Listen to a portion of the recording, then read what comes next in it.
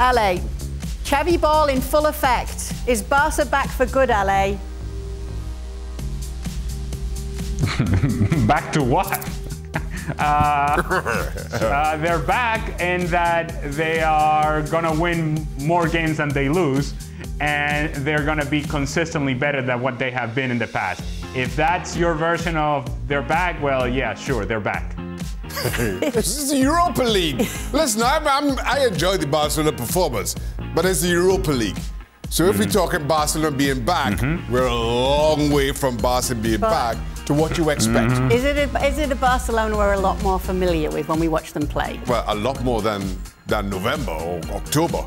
But still, listen, as I said on the show, there's a lot to get excited about, but it's the Europa League if we're talking Barcelona here. Now, remember that Frank is buddies with Aubameyang's dad. They go to the same gym. Oh, that's right, that's right. So the next question has to be for Frank. Yeah. Have you seen him lately, Frank? Oh. No, I didn't. I didn't see him since Pierre-Emerick signed for Barcelona. Thank you very much for watching ESPN FC on YouTube. For more highlights, analysis and exclusive content, be sure to subscribe.